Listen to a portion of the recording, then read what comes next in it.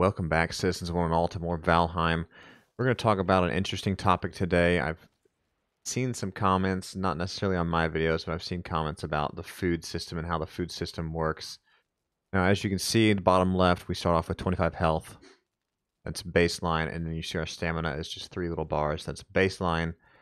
And then we get to talking about food. You can look over things like berries and see that, hey, it says health 15, stamina 20, how long it lasts, and how much HP you get per tick. And I think per tick is about every 5 to 10 seconds.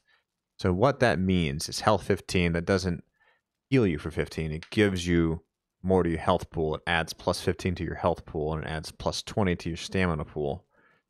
Same for honey. It adds plus 20 health and plus 20 stam.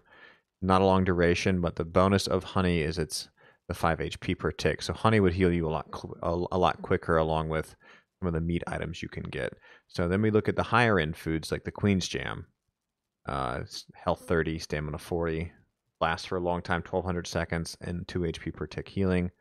Same with the sausages, health 60, stamina 40, and it lasts for 1600 seconds, which is really good. This is one of my favorites to use right now.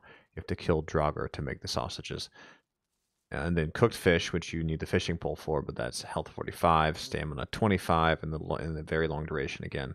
So when you eat one of these, you see down here that one of these squares fills in. So you've eaten fish recently, and that adds health to you as well.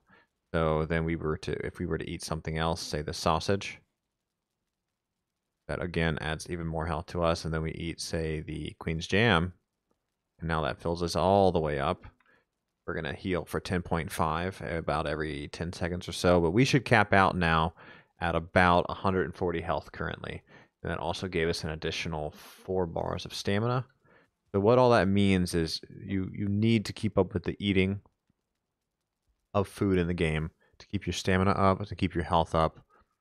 So pretty much as you start out, you're going to be looking at the raspberries, the boar you can kill for the meat, or the deer, and then the neck, and you get the neck tails.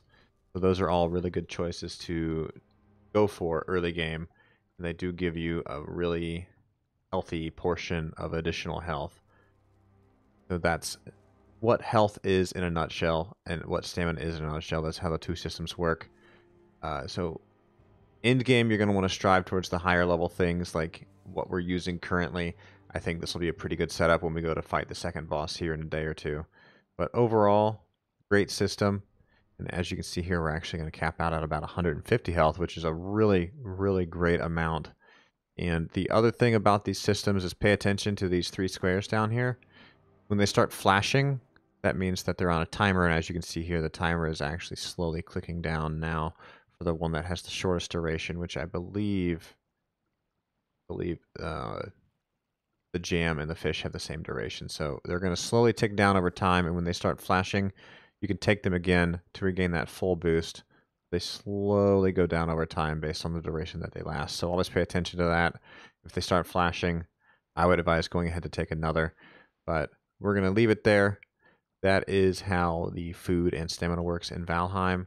I think it's a great system. I think it's balanced and not too farmy or spammy with what you need, but let me know if you have any questions in the comments, and make sure to like and subscribe.